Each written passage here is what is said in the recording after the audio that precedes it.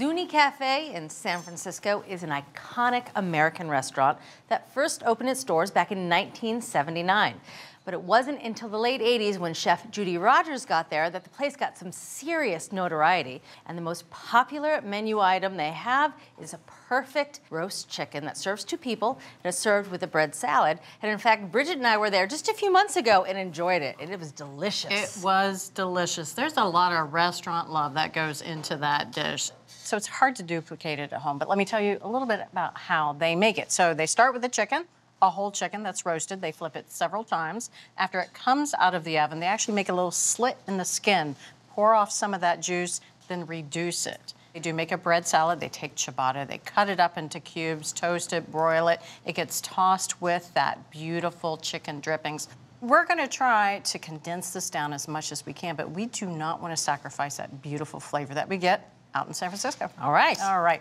Hello, chicken. This is what we're using here. This is a 4-pound chicken. Now, we are not going to roast it whole. We want it to roast faster and easier. So we're going to butterfly it. So this is breast side. I'm going to put it breast side down. There we go. And use my kitchen shears here. I'm going to cut alongside the tail piece, just right along the backbone. If you don't have a good pair of kitchen shears, they are worth the investment. Not only for this, you can cut right through raw chicken bones without breaking a sweat. And let me get the other side. And that backbone can be thrown into the freezer. Once you go to make stock or soup, it's ready for you. All right, there's a bowl over there. Thank you. Let's get rid of that for now. So I'm gonna flip this over and then press down on the breast here just to flatten it, just like that. Now, if it's giving you a little bit of a hard time, I actually like to take a little paring knife. Right here, this is a little bit of soft bone. Just make a slit like that, and it just makes flattening it even easier. Good trick. So now, what I want to do is season this. We want to get seasoning, salt in particular, underneath the skin. So what I want to do is I'm going to take just where the skin starts to pull away from the meat, I'm going to take my finger and just loosen that, just like that. And go down into the drumstick as best I can. Do the same thing for the thigh on this side. Start small, you can always work your way up. All right, same thing with the breast meat. I'm going to start to work my finger right in between the skin and the meat. Just work my way down, again, releasing the skin. Loosening the skin on the chicken like this not only makes it easier to season the meat underneath, but also it adds kind of an air pocket so that skin will brown more easily. All right, so now I need to get seasoning underneath the skin. And I've got a little bowl of kosher salt here. I've poured it out of the box because you don't want to keep reaching in between the chicken and the box of salt. Not with raw chicken. All right, so now I'm going to add a ½ teaspoon to each thigh and to each side of the breast. And I am using a measuring spoon for that. I just want to make sure it's all even. Another ½ teaspoon on each thigh, rubbing it all over nice and even. A little bit more salt, but on the cavity side, 1 teaspoon of kosher salt. And this is where the beauty of kosher salt really comes into play. You can actually see where it's landed. Table salt does melt into any liquid very quickly. It's looking pretty darn good. Okay, a couple more things to do. Just tuck the wings. That prevents those wing tips from burning. Exactly. And now, here's the legs. We're gonna turn them inward. So they were like this, now they're like that. Gotcha. Let's move over here.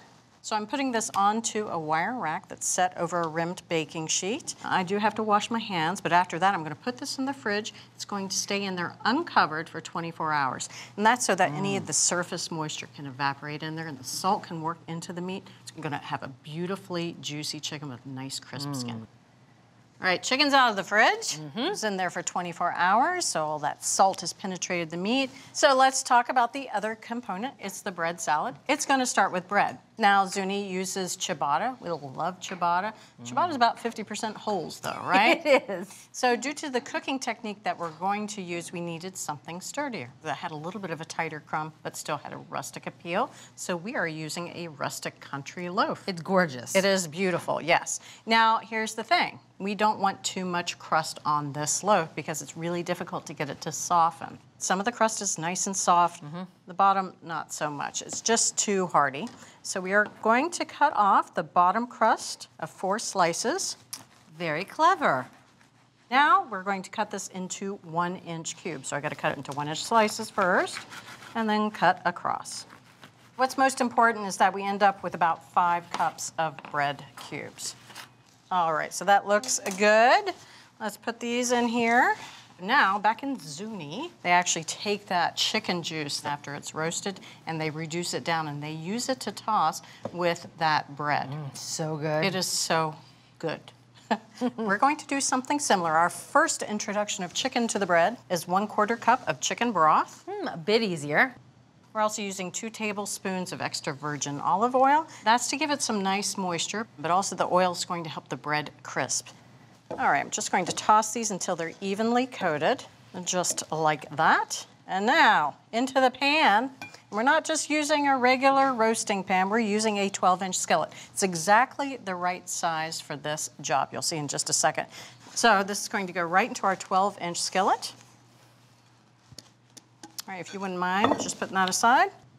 All right, so now I do want to arrange the bread. Any pieces that have that dark crust, I want them to be in the center, but the pieces that are just mostly uncrust, right? Not a lot of crust, they're gonna be on the side because the chicken is going to sit right in the center. This is going underneath the chicken. So we want the chicken juices to really soften the crust. So we got most of those crusty bits, crust side up right in the center.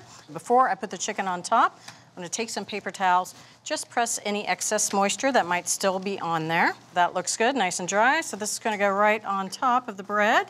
There we go. In order to get the skin super crispy, I'm going to brush the skin with 2 teaspoons of that extra virgin olive oil. All right, a little seasoning right on the skin as well.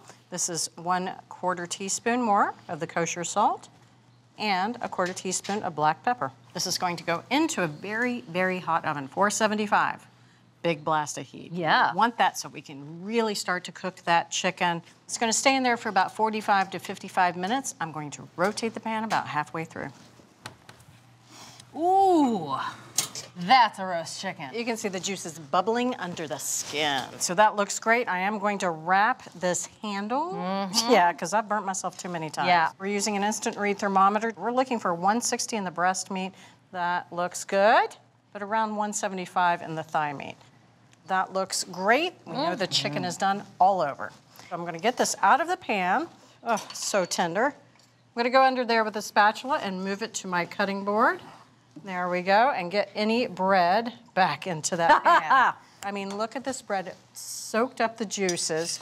I am going to take that spatula and just loosen it from the bottom of the pan. This is gonna sit here for a couple of minutes. If I didn't do this, the bread would start to adhere to the bottom. Look at the color of this crouton. It's almost as if they were fried in schmaltz. Oh, because they were. So let's move down to the vinaigrette. Now we're starting with a little champagne vinegar in the bowl there. 2 tablespoons of champagne vinegar. yeah, but champagne vinegar is lovely because it has a very light, acidic flavor. Sure does. And we're also going to highlight that by using a little bit of Dijon. This is a teaspoon of Dijon mustard. Also, it's going to help to emulsify our vinaigrette. A little bit of salt. We have a 1/4 teaspoon more of kosher salt and a 1/4 teaspoon of black pepper. So I'll whisk this together. Now that all this is mixed in, I'm going to gradually add a 1/4 cup of extra virgin olive oil. So it's 1 part vinegar to 2 parts extra virgin olive oil. And I'm just using a back and forth whisking motion. It's just easier to do this, but it also is going to really help keep this in an emulsion. And that looks good. All right, couple more additions. We're adding just plain old scallions. These are sliced 3 scallions, whites and some of the greens. And we're gonna use this vinaigrette to soak the currants. This is 2 tablespoons of beautiful currants. They're gonna start to pick up some of that beautiful flavor from the champagne vinegar. And that, as they say, is that. All right, it's the end of the recipe. We're gonna put it all together. Start pulling away this leg quarter here and just take a knife right in there and just pull that away. So now I'm gonna flip it over. I'm gonna find a dry spot here on the carving board because that skin is super crisp. I'm gonna flip it over and then use my knife to find where there's a little bit of a line, a demarcation line. That is exactly where I should cut the drumstick from the thigh. All right, we're going rustic style like Zuni does. They don't carve every single piece. All right, so now I'm gonna take my knife and just go right through that skin, right alongside the breastbone. Use my towel here if I need to. And that chicken stays hot for a good while after you take it out of the oven. Sure does. So protecting your hands as you carve is a good idea. I'm going to pull this wing away, go in there with my knife, and find where the joint meets the breast meat. For the breast meat, I like to get out the old slicing knife because we want to preserve this beautiful bit of skin. We're going to slice these into about 3/4 inch pieces. Anywhere between 1/2 inch and 3/4 inch is great. Let's move on down to the salad.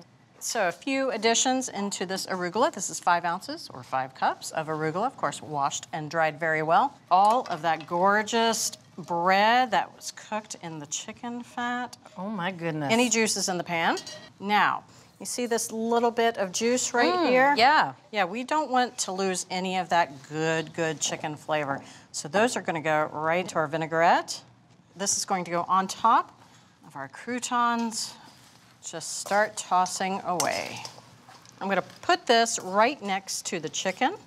Well, this is my kind of food. A perfectly roast chicken and a gorgeous salad. This is definitely company-worthy dinner. Now let's drink it in for a moment, shall we? I mean, look at that. It is just gorgeous. Can you imagine putting this on your table if you had just some friends over for dinner? You'd look like a rock star. You would. Shall I serve? Please. All right. I'm going to start by plating some of that beautiful salad, making sure that you get plenty of those croutons. Oh, yeah, don't skimp on the In croutons. fact, there was one here Oh. that had your name right on it. I'm going to give you some white meat here. Perfect. And then a drumstick. Oh, I love the drumstick. I'm just going right for the heart of it, the I crouton. noticed that. It's almost toffee-like. It has that sticky, chewy, schmaltzy. It's like chicken candy. All right, tucking into the actual chicken. Beautiful crisp skin on top, perfectly seasoned. And breast meat is very moist. Bridget, this is amazing. Well done. Thank you so much.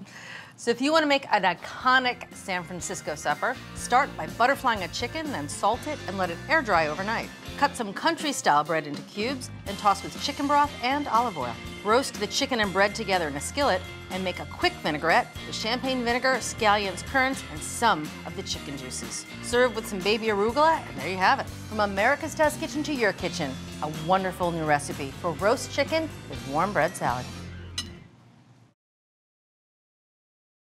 Thanks for watching America's Test Kitchen. What'd you think? Well, leave a comment and let us know which recipes you're excited to make, or you can just say hello. You can find links to today's recipes and reviews in the video description. And don't forget to subscribe to our channel. See you later. I'll see you later.